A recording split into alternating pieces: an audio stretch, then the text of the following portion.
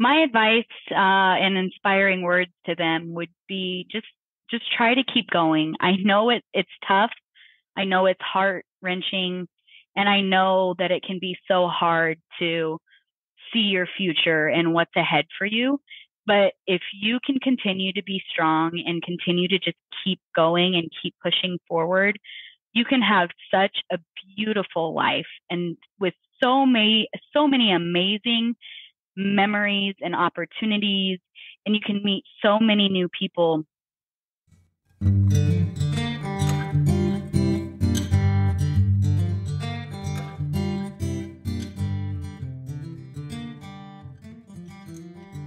Welcome to another episode of It's Settled, the Amitros podcast, where you'll hear authentic stories of overcoming adversity after a life-changing injury and how injury survivors, members, and industry experts are making a difference. I'm Andrea Mills, Chief Client Officer at Amitros. And I'm John Kane, Senior Vice President of Strategy. If today's episode inspires you, please subscribe and leave a review to help inspire more listeners facing similar situations. Now, it's settled. Let's get on to the episode and explore the human side of workers' comp and insurance claims.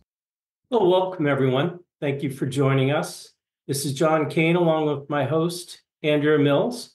Today we have our special guest, Cadrien Livingston, President of Kids Chance of Nebraska, and Joe Mancini, Executive Director of Kids Chance of America. We're so happy you guys are able to join us and talk about your experience with Kids Chance. Joe, if we could start with you, and if you can give us some background, what inspired you to become involved with Kids Chance? Sure. Well, first, thank you, Andrea and John, for having us today. Really appreciate the opportunity to come out and talk. And really what inspired me to join the organization was the mission.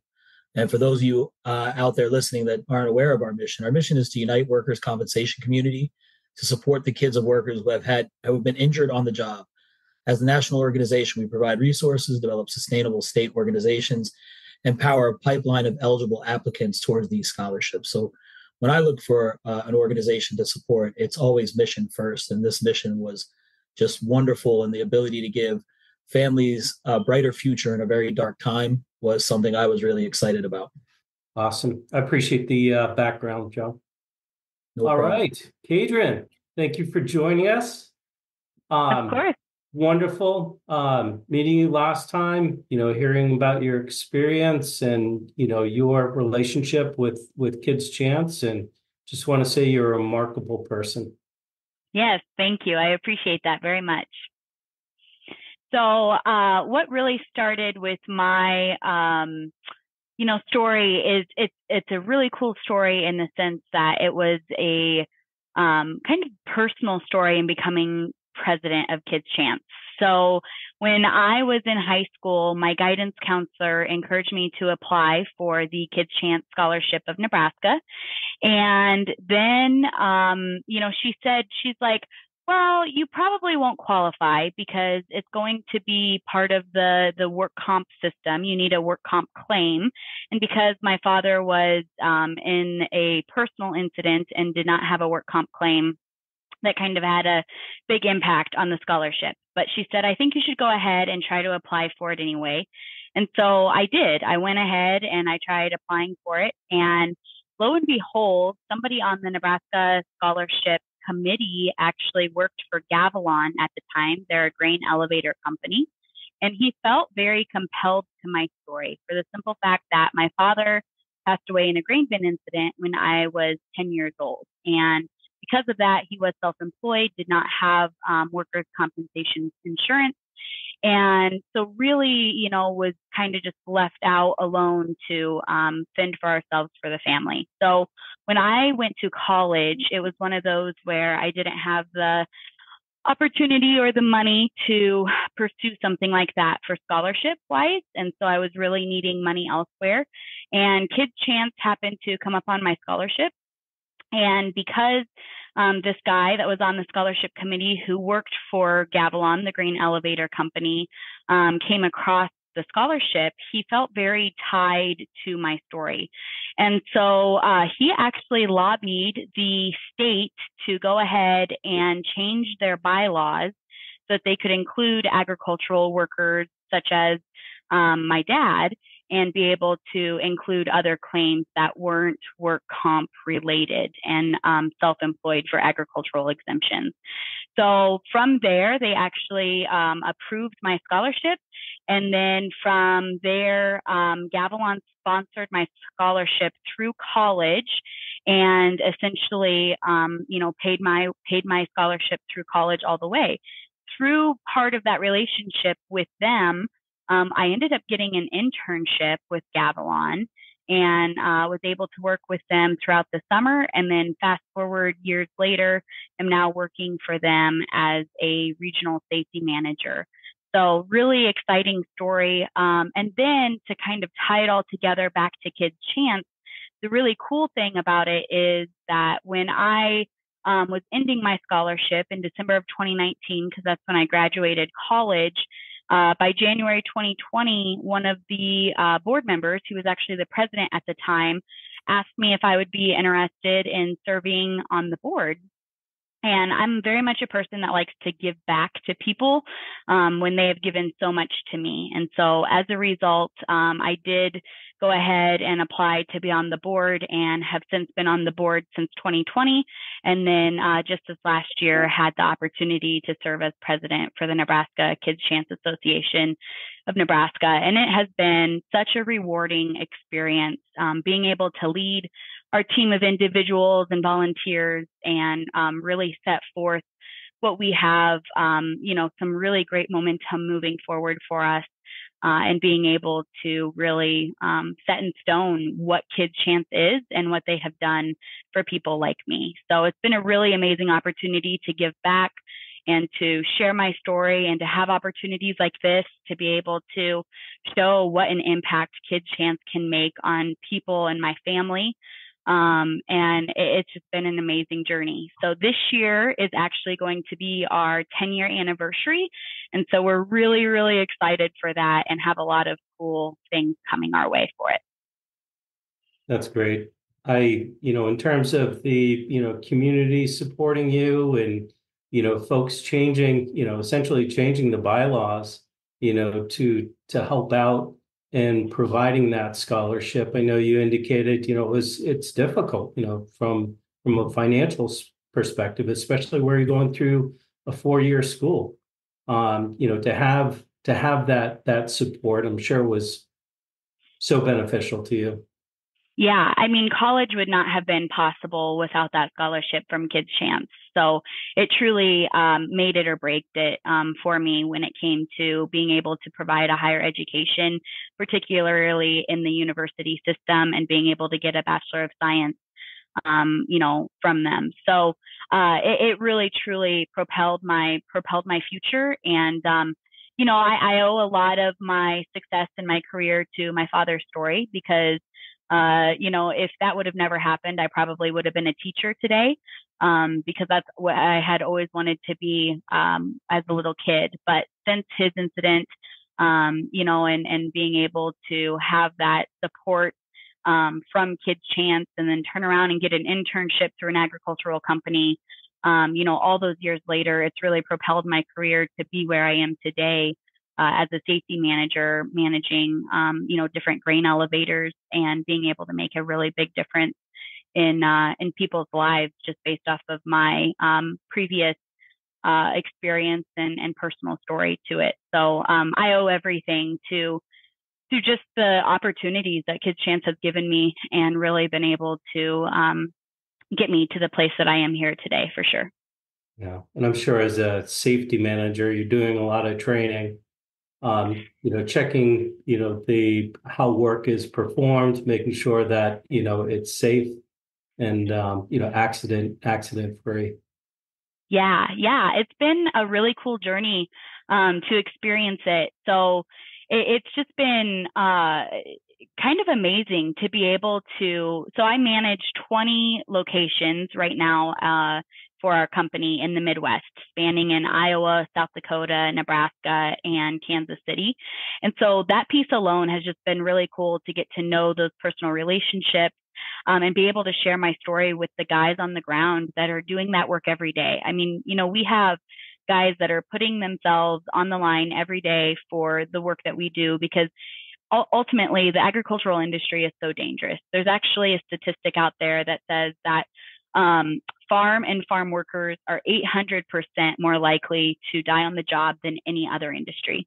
So when you look at that statistic and really take it back from it, it's organizations like Kids Chance that can make such a big difference to to industries like ours that are so dangerous, and people don't understand the proper safety protocols and precautions that need to be taken. And so for me to be able to go between both and be able to advocate for agricultural worker safety in my job, and then turn around and be able to advocate for Kids Chance families who need that money and can really use it from an agricultural side, has been a really incredible blessing to be able to tie those two roads together. Yeah, I'm sure your dad's very proud of you. Yes, well, thank you. So how many students do you have that are participating in the scholarship? Yeah. So, the one thing that I will say, we had a ton of students at the very beginning, and I was one of those students that benefited from the very beginning of them. I think the class that I graduated with, we had at least 10 students that was with me that had received the scholarship. And honestly, now that the years have gone by, about 2 to 3 years now, we've had 5 or less students each year getting the scholarship. So that is one challenge that we have. And I've talked with other Kids Chance states, and it seems like they have the same problem too of, we have all the money and the funding that we have, and we don't have problems getting that. I think, a lot of companies want to be able to sponsor, organizations like ours, and they feel like there's the need and the tie for it. But the one thing that we are struggling with is finding the kids in order to apply for it. And so that's one thing that our organization is trying to make a little bit easier and be able to impact a little bit better. So to answer your question, we do have about 20 students or so that have gone through it in the last 5 years. But we definitely like to make that impact a lot stronger. We have offered over $800,000 in scholarships thus far from the time that we first started in the last 10 years. So that's been a really big blessing for them. And I think it's been a really great impact. But I think we need to be able to increase that number for sure, and just finding the students and being able to make that impact for them. So things like this podcast right here is the perfect opportunity to do that. And from a national perspective, we've had 250 new referrals this year, just under 250 new referrals for students. And there is a lot of money left on the table. But from scholarships, we gave out nationally 647 scholarships, and funds allocated were $2,799,624, the average scholarship being just over $4,000. So we're, as a group collectively nationwide, making a lot of impact. But every state will tell you access to students is difficult, and getting them in our pipeline, you don't have to just be ready to go to college. You can have students brought into the pipeline at any age. And it's our job from a national office to keep in contact with those families until at 16, they then transition to a particular state that will award the scholarship if it's appropriate. So one of our supports from a national office is to make sure that if Nebraska needs students, we're gathering individuals in the pipeline, doing recruiting from our standpoint, building those relationships that will drive in, like the ones with Amitros. Yeah, I appreciate that, Joe. I recently joined the board for Kids Chance of New Hampshire, and my wife is a transitional counselor at a school, and she's familiar with the folks at the Department of Education for New Hampshire. So I'm going to be reaching out to them to see, if they're aware of Kids Chance in the first place, and seeing what we can do to, further create awareness throughout the school districts. So happy to be on board. Cadrien, it's stories like yours that, definitely compelled and inspired me to join Kids Chance. So thank you. Yeah, that's one thing that we've been doing semi-new in Nebraska is an outreach committee.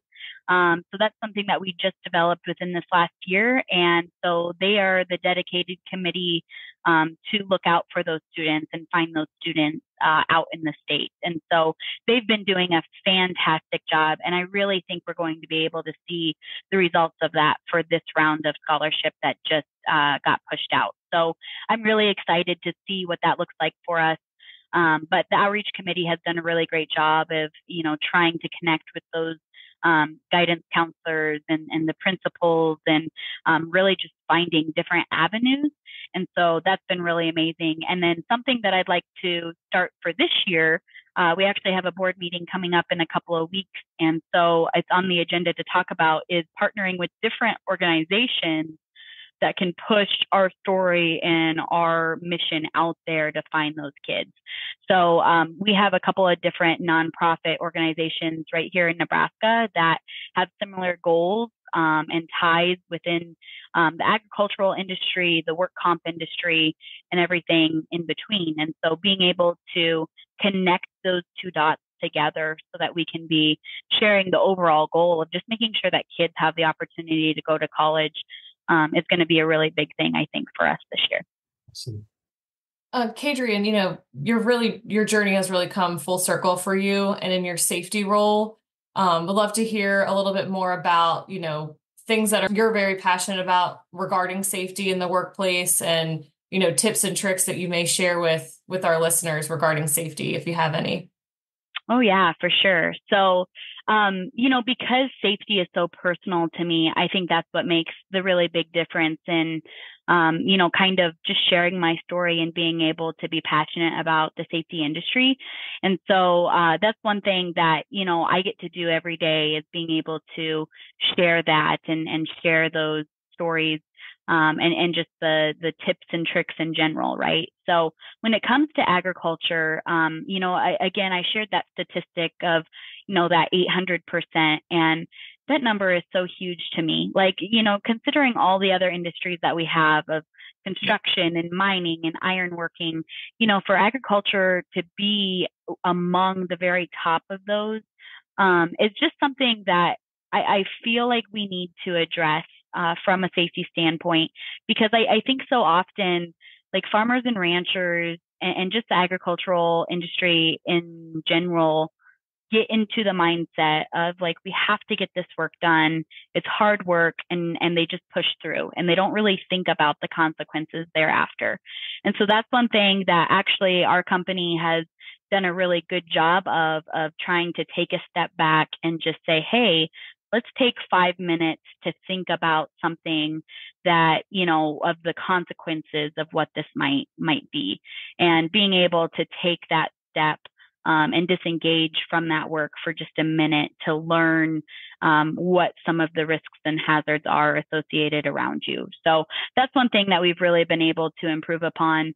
And that's honestly the biggest tip that I can give somebody. When we get into the grind and when we get to, thinking about things, that complacency can really set in, and all of a sudden, like, you're just grinding so hard at the work that you don't recognize the rest of it around you or have good situational awareness of those hazards around you.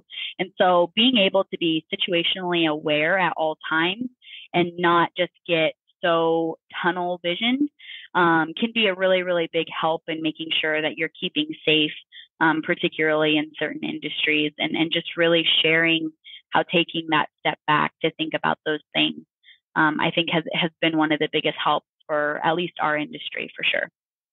Yeah, and give yourself a break, take a rest, rest your eyes, rest your body. I'm sure that everyone needs to be reminded of that from time to time. I mean, I need to be reminded to get out of this desk and like walk around for a couple minutes and rest my eyes before I come sit back down.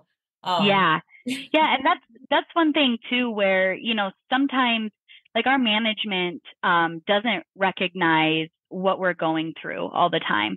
And so that's one thing that we've really, that I've really tried to train everybody that I have led is to recognize those signs of, hey, like somebody is having a really bad day.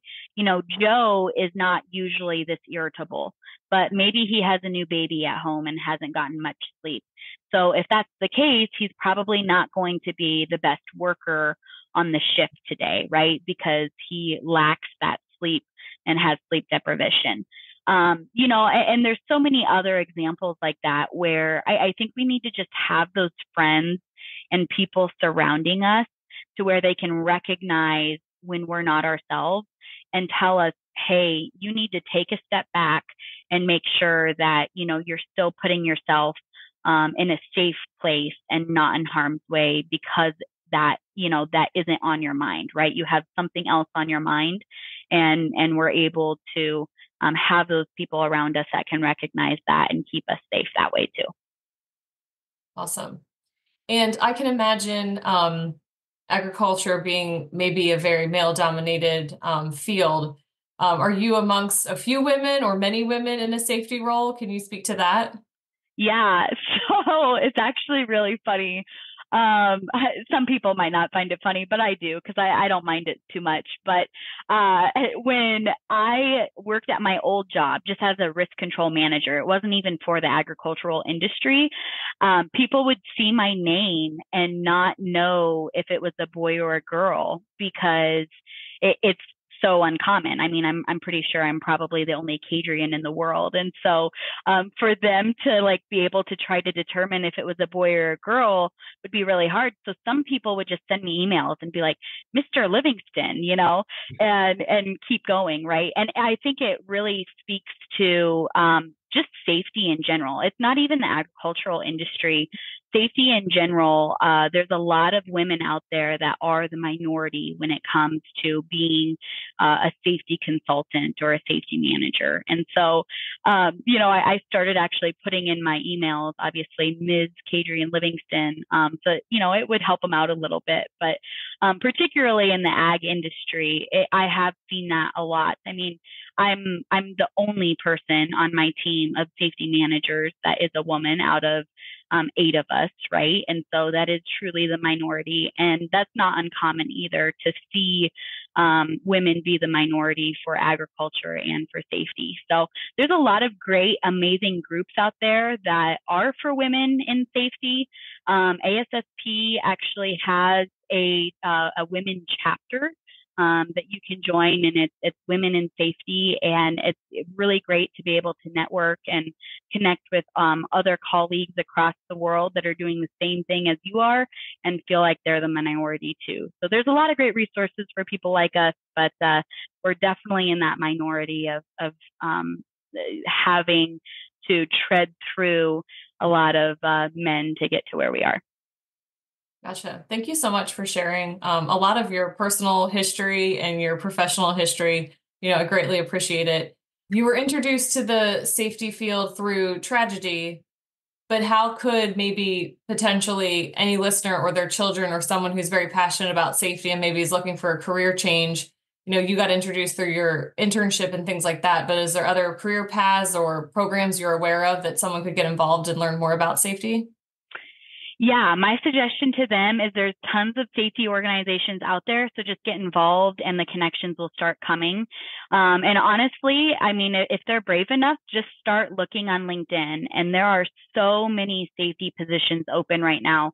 To be honest with you, I've really noticed an uptick of safety jobs and positions being open and being developed for new companies that have never had this position before because of COVID. I think COVID actually had a really big impact on safety awareness in general. And because of COVID and what people went through during the pandemic has really opened companies' eyes to say, we actually need a dedicated safety person. And this is important to us, and we do care about this. And so there are so many job openings out there. And the other thing that I'll tell you is by the way, there are safety degrees, because I did not know that when I went to college. I did not know that you could go to college and get a safety degree, but there are a few universities out there that have safety degrees. But I'll tell you, a lot of the people in this field don't have a safety degree. Some of them don't even have a college education. It's really one of those roles where as long as you're passionate and as long as you're willing to do the hard work and the research and, have the know-how to be able to study and know the rules and regulations, it's all about learning and being able to learn from one another, go to conferences, network. And as long as you are willing to learn, this job is amazing to be able to just step into if you do need a refresh or a reset and have the passion for it. It's a really amazing opportunity to just try something new and do something new, because no degree, no particular degree is even necessary to do this job, which is really amazing in the fact that, so I actually have an agricultural communications degree, and I did that degree because I knew that I would be able to hopefully be able to do anything with it. And here I am. I'm a regional safety manager. I've never had a safety degree in my life, but I'm able to, still lead safety at the forefront of my company.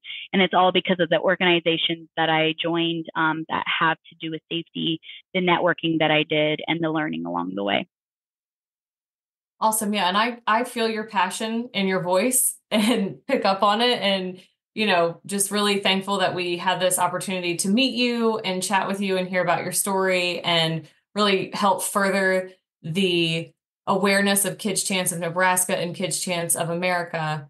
So I wanted to take a moment and toss it back over to Joe and have Joe tell us a little bit more about how our listeners can get more involved in Kids Chance, if they have a student in mind, if they want to donate, any of those good things, tips for us, Joe. Sure.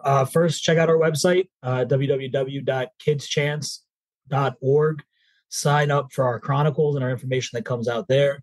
Check us out on our LinkedIn page. A lot of our information is shared on LinkedIn. You can become involved in a variety of different ways. Donate. We have partnership opportunities for organizations. We have sponsorships for our national conference. Individual giving is huge. It's how we are able to continue to support scholarships throughout all of the states, as well as continue to support the states through a national office. There are volunteer opportunities you can reach out for. You can reach out to me directly if you have more questions at jmancini, M-A-N-C-I-N-I, jmancini@kidschance.org. On our website, too, you'll see a place to refer a student. You do not have to be directly involved with an individual's case. If you think you know someone that would be appropriate, you can check out our website and refer a student towards us through there, and we will do the legwork to make sure that the individual is appropriate for what we're trying to do. And you can also request information through our website as well. So a lot of ways to get involved. Focus on the website. There'll be different paths there, but please feel free to reach out to me for anything that you may need, or anybody that's interested in becoming involved in any of the ways we discussed. Thank you so much, Joe. And, I'd love to close the episode out with, Cadrien, maybe if you have any inspiring words for children that may have lost a parent that you could share with us. Yeah. My advice and inspiring words to them would be just try to keep going. I know it's tough. I know it's heart-wrenching. And I know that it can be so hard to see your future and what's ahead for you.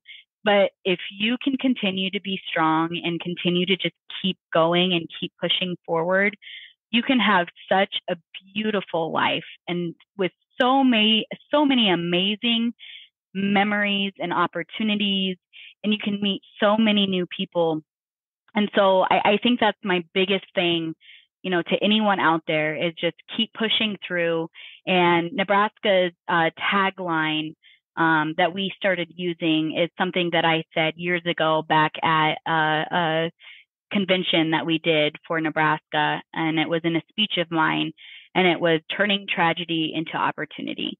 And so many people have the opportunity to turn what you had to go through into good. And that is my advice to you, is just try every single day to just turn that into the best good that you can physically do. And so many opportunities will come your way if you do. Amazing. Thank you so much, Cadrien. Thank you so much, Joe. Thank you so much for sharing. Looking forward to us, helping to promote Kids Chance and getting the knowledge and awareness out there. Yeah. Thank you so much for having me. Yeah. Thank you for the support, guys. Really appreciate it. Thanks for listening to It's Settled, the Ametros podcast. Find us on major streaming platforms like Apple Podcasts and Spotify. Your review means a lot to us. It helps us share these inspiring stories with more listeners. For more information about Ametros, please visit our website at ametros.com. That's AMETROS.com. And a big shout out to our amazing guests for sharing their experiences, and to our dedicated podcast producer, Melanie Samaran. Join us in our next episode for more uplifting stories. It's settled. On to the next time. Stay inspired and continue making positive impact.